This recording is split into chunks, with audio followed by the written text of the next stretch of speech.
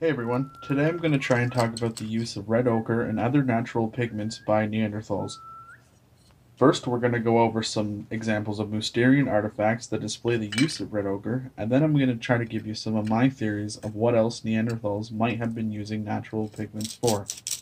But first, I will show you an example of red ochre paint being made. The first example will be with just water, and then I will show you it with rendered bear grease or fat.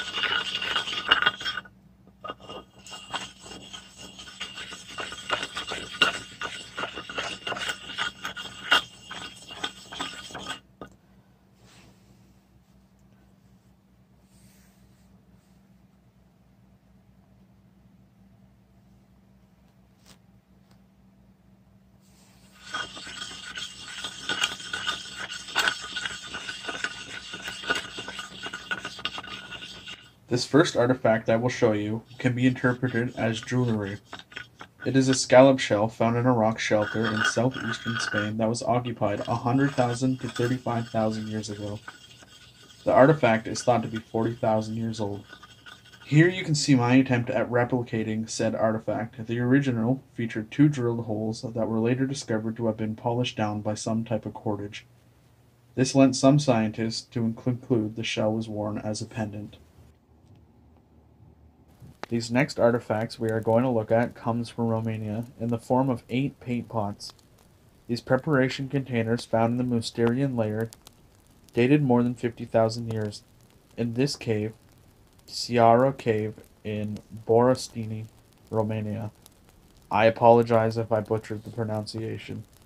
These paint pots are the first direct material evidence of Neanderthals preparing red ochre for painting various surfaces. If you would like to read more of these artifacts listed, I will post all my sources down in the description. I highly encourage you to check them out, because there is no way I can possibly cover all the archaeological information about them. There is also evidence that dates to about 250,000 years ago at this early Neanderthal site in the Netherlands. In the 1980s, archaeologists excavated small concretions of the reddish mineral. According to a 2012 study in the journal PNAS, the Neanderthals may have powdered the ochre, mixed it with water, fat, or other liquid, so that they could paint their skin, clothing, or anything else they really desired.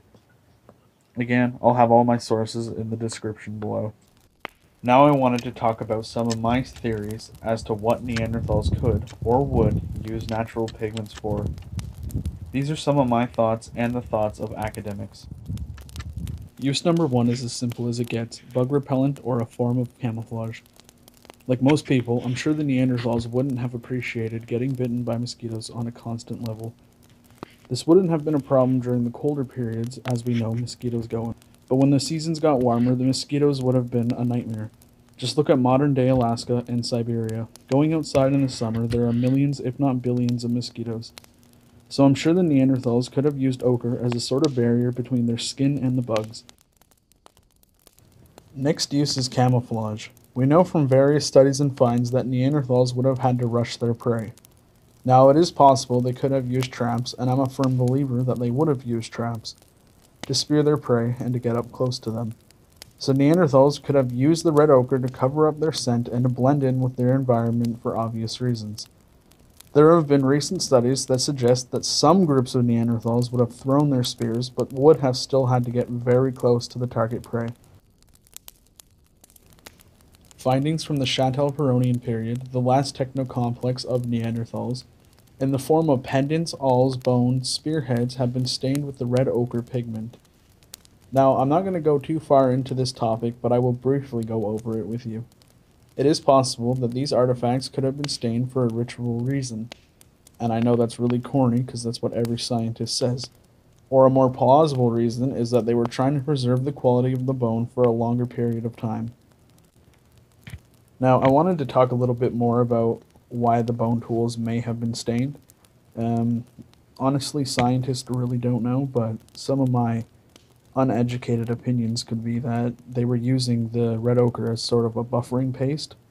So they would have ground it up and then thrown it on the sandstone or whatever they were using to grind down the bones, or the antlers, I should say. Again, it could be ritual reason. You never know. People are weird. I'm sure the Neanderthals were too. Even though they do live on in us, which makes them weirdos. What else? They could have, when they were soaking it in the water, because that's the fastest way to grind down a caribou antler is to soak it for a very long time. They could have been mixing the water with red ochre to kind of pickle it, if you will. But yeah, we really don't know. It could be a ritual reason. Could be that they just like red tools.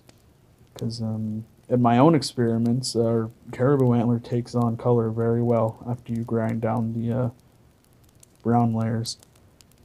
But let's continue on with the video. I highly recommend you do your own research for this topic because it is very interesting. And that's really going to be it for this red ochre video. It took me about a month to make because I started working at a new job. And I work night shifts, so it's hard to record. But I hope you learned something. Please like, share, and subscribe. I will also have links to my group page and Instagram. One last thing before I let you all go. I now have a Parler account and a Minds account, so if you guys could go and check that out, that would be mint. Thank you all. This has been Neanderthal-Joe.